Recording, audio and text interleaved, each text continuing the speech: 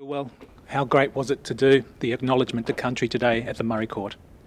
Well, it was great to be here in front of all my cohorts from the Murri Court, although I haven't been on the Murri Court for a year or so.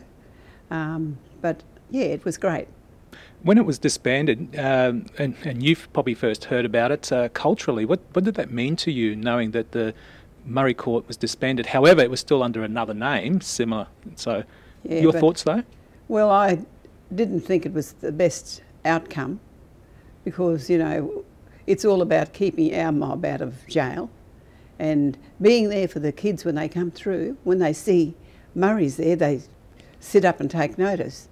And yeah, it wasn't a good scene at the time, but I hope it comes back into force in the near future.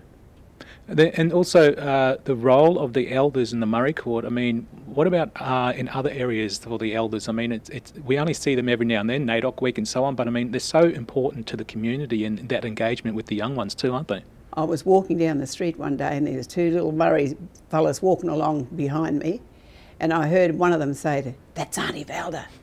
She's one of the best elders in Brisbane." And I'm thinking, hey, where they get this from? But you know, people look up to you, especially young ones like that. And that made me so proud. And they probably saw me at the Murri Court, and I probably give them a little lecture and, you know, told them to behave themselves in future, because they're there for their children and their children after them. So they've got to make the stand now. And can you tell us what actually happens with the role of an elder in the Murri Court? Well, we walk in there and sit next to the magistrate and listen to everything that we see, the run sheet of what's happened with that child. And so we get a good look at what's happened in his life. And sometimes you know those kids and you know exactly what's happened along the line to make them sort of veer off the straight and narrow. But, and they love to see a black face up there looking at them, you know. And they're frightened too, because they're frightened that you're going to have a piece of them, you know. And but try to build them up, build up their morale and things like that. They think they're going in for the worst. And you just got to talk nice to them, and tell them to make a difference in their life, because otherwise they're going to end up in that big place out there, you know. They won't have the freedom that they enjoy today. And so I'd like to think it's made a difference to a lot of young people that I've met, mostly young lads, not many girls, not many at all. And the elders that go in to be part of the Murri Court, do they need to have some sort of legal background or legal knowledge because of the process of the court?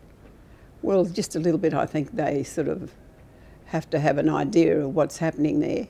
And if there isn't, they need to have someone out there to get them all together and talk to them about what's happening. But usually you go to a room in the courthouse here and they'll tell you what's happening, who's going through. And so you had a bit of a background of what they've been here for. So, yeah. And it's great to have it back? I think so, it is. And to see the support that's here today, all those people who are interested in this Murri Court, and that lady who started it all, Di Fingleton, what a wonderful woman she is and what she's gone through in the last couple of years.